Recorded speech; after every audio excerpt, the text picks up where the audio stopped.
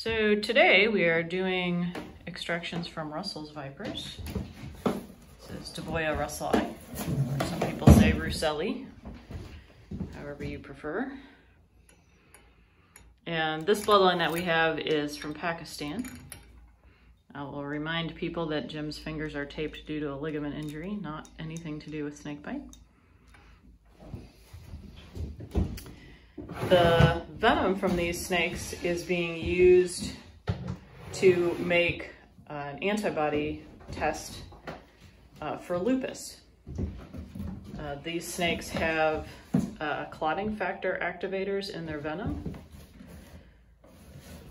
and they can cause blood to clot differently in the test than someone who does not have lupus antibodies, so it can be one of the markers to check for lupus. And that's actually why we're extracting from them, is this venom goes to make that test.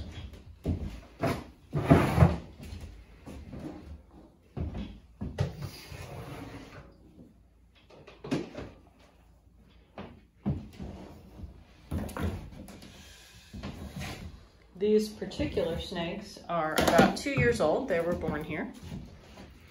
And we do try to use captive born snakes as often as we can for venom extraction. So that way we know they're nice and healthy, we know their history, and we're not removing things from the wild. A lot of people feel these snakes are really beautiful. I have to say I agree.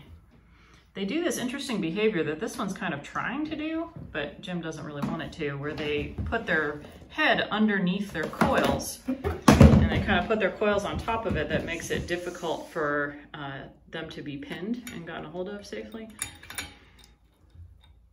Of course, they don't know they're going to be pinned in the wild, so they use it as a way to keep predators from getting to their head. Yep, just gotta protect the head. So Russell's vipers, where they're found in Southeast Asia, actually are a very significant cause of snake bites.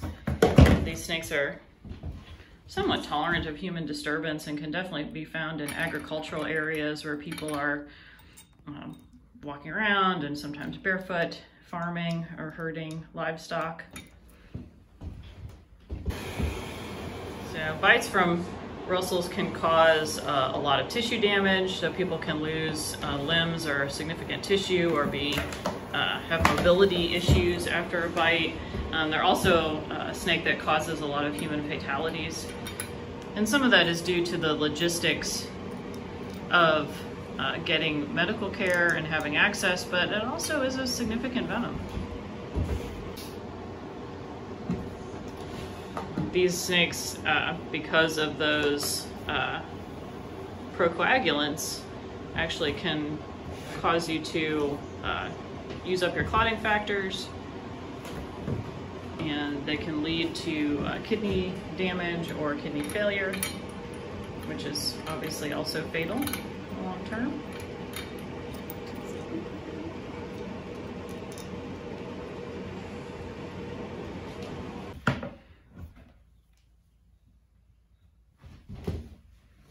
Let you guys watch one more here.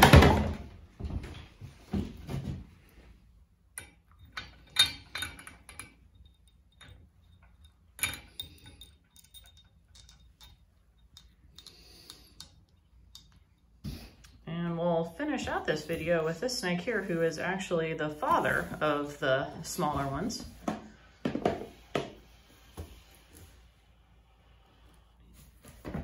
He's also thinking about getting his head under his coils there, or was for a second.